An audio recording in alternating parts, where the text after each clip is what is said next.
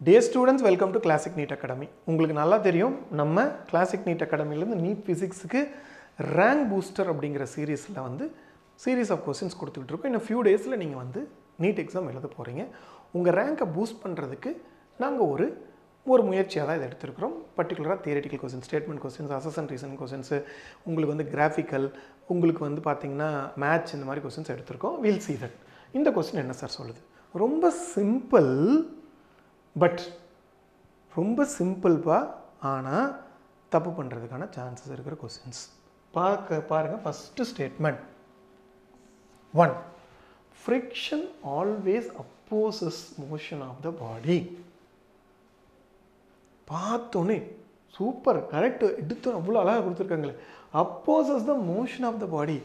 எப்பவுமே friction always இந்த வார்த்தைகள் ரொம்ப இம்பார்ட்டன்ட் இந்த ஸ்டேட்மென்ட்ல இந்த வார்த்தைகள் ரொம்ப important friction always opposes the motion of the body correct தானே சார் இப்போ நம்ம friction பாடி போகுதுனா இப்படி இருக்குது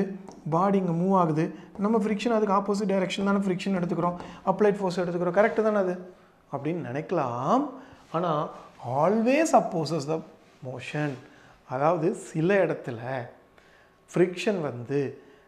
பாடி மூவ் ஆகிற டைரக்ஷன்லயே இருக்கும் எக்ஸாம்பிள் நம்ம வாக்கிங்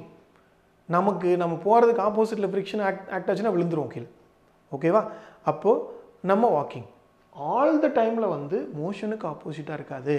நல்லா புரிஞ்சுக்கோங்கப்பா இதுல இருந்து क्वेश्चन கேட்கலாம் friction எப்பவுமே ரிலேட்டிவ் மோஷனுக்கு தான் ஆப்போசிட்டா இருக்கும்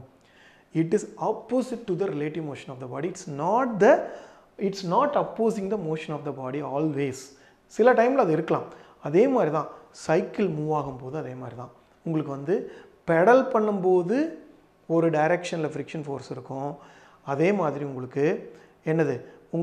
பெடல் விட்டுட்டீங்கன்னா ஒரு டைரக்ஷன்ல friction force இருக்கும் அதே மாதிரி இன்க்ளைன் பிளேன்ல மேலே போகும்போது அதாவது ரோலிங் ஆகுது இன்க்ளைன் பிளேன்ல ரோல் பண்றீங்க அப்படினு சொன்னா மேலே போகும்போதும் ஒரே டைரக்ஷன் கீழ வரும்போதும் ஒரே டைரக்ஷன்ல தான் friction force இருக்கும் அதுதான் ரோலிங்கை கிரியேட் பண்ணும் அப்ப friction always opposes the motion னா அது தப்புப்பா ஃபர்ஸ்ட் ஸ்டேட்மென்ட்டே தப்பு நல்லா புரிஞ்சுக்கணும் friction is non conservative force இது என்ன சார் கன்சர்வேட்டிவ்னா என்ன நான் கன்சர்வேட்டிவ்னா என்ன sir what is mean by conservative and நான் கன்சர்வேட்டிவ் அதாவது வர்க் டன் உங்களுக்கு வந்து பாத் இன்டிபெண்டண்டா இருந்துச்சுனா பாத்தை பொறுத்து இல்லாம இருந்துச்சுனா அது வந்து கன்சர்வேட்டிவ் ஓகேவா ஆனா வர்க் வந்து பாத்தை டிபெண்ட் பண்ணி இருந்ததுனா ஏனா friction வந்து அது போற பாத்தை பொறுத்து friction மாறும் friction அது எந்த பாத்துல எவ்வளவு பாத்துல போகுதுங்கறத பொறுத்து friction மாறும் அதெல்லாம் friction வந்து ஒரு டிசிபேட்டிவ் அதாவது எனர்ஜியை வேஸ்ட் பண்றது அதாவது அது நிறைய இடத்துல யூஸ் ஆகுது பட் எனர்ஜி வேஸ்ட் பண்றது அப்ப டிசிபேட்டிவ் ஃபோர்ஸ் இது எல்லாமே வந்து பாத்தீங்கன்னா நான் கன்சர்வேட்டிவ் இது கரெக்ட் நான் கன்சர்வேட்டிவ் அப்படிங்கிறது கரெக்ட் ஒருவேளை இந்த இடத்துல ஒரு क्वेश्चन கொடுத்திருந்தாங்க இந்த இடத்துல friction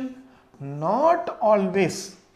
oppose the motion of the body னா இது ரைட் ஆனா இது ஒரு கரெக்ட் எக்ஸ்பிளனேஷனா கிடையாது என்னன்னா அப்ப என்ன வரும் both statements are right statement one is not the correct explanation வந்துரும் இந்த correct explanation not correct explanationல you should be very careful நான் இதுக்கு அப்புறம் வர क्वेश्चंसல அந்த क्वेश्चंस சிலதை வந்து பர்టిక్యులரா உங்களுக்கு எக்ஸ்பிளைன் பண்றேன் எப்படி கரெக்ட் எக்ஸ்பிளனேஷன் எப்படி நாட் கரெக்ட் எக்ஸ்பிளனேஷன் எப்படி அதை வந்து चूஸ் பண்றது அப்படிங்கறதை உங்களுக்கு நான் எக்ஸ்பிளைன் பண்றேன் அப்ப இந்த கேஸ்ல உங்களுக்கு ஸ்டேட்மென்ட் 1 கரெக்ட் ஸ்டேட்மென்ட் 1 தப்பு இந்த நாட் இல்ல அப்படினு சொன்னா ஸ்டேட்மென்ட் 1 தப்பு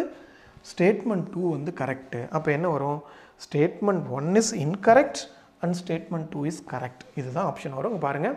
வாக்கிங் போகும்போது உங்களுக்கு இந்த மாதிரி வாக்கிங் போகும்போது உங்களுக்கு ரிலேட்டிவ் மோஷன் இந்த டைரக்ஷன்ல இருக்குறதுனால உங்களுக்கு friction opposes the relative motion பாருங்க friction வந்து இந்த டைரக்ஷன்ல தான் ஆக்ட் ஆகும் அதனால தான் உங்களால மூவே ஆக முடியுது இல்லன்னு சொன்னா மூவ் பண்ணவே முடியாது நீங்க வெச்சு you are giving the force against the against the surface அப்ப அந்த உங்களுக்கு பண்ணும் பொழுது டைரக்ஷனோட அந்த friction force தான் உங்களை முன்னாடியே மூவ் பண்ணுது அப்போ so we can see that இந்த மாதிரி நடக்கும் பொழுது you are pushing the road அப்ப friction force இங்க ஆக்ட் ஆகுது அப்ப friction force மோஷனோட டைரக்ஷன்லயே ஆக்ட் ஆகும் புரிஞ்சுதாப்பா அப்படிங்கும்போது இந்த statement 1 is incorrect and statement 2 is correct theoretical question ரொம்ப கேர்ஃபுல்லா பாருங்கப்பா உங்களுக்கு ஒரு 10 to 12 தியரி क्वेश्चंस வரதுக்கு மினிமம் 8 to 10 theory questions வரதுக்கு chances இருக்கு லாஸ்ட் இயர்ல 13 questions இந்த மாதிரி வந்ததுன்னு நினைக்கிறேன் அப்போ please understand உங்க rank booster is with the theoretical questions ரொம்ப கேர்ஃபுல்லா பண்ணுங்க ஒவ்வொரு லைனையும் படிச்சு பார்த்து பண்ணுங்க ஓகேவா நெக்ஸ்ட் क्वेश्चंसல we'll meet NEET ரொம்ப ஈஸி NEET Physics ஈஸி தான் wishing you all the best thank you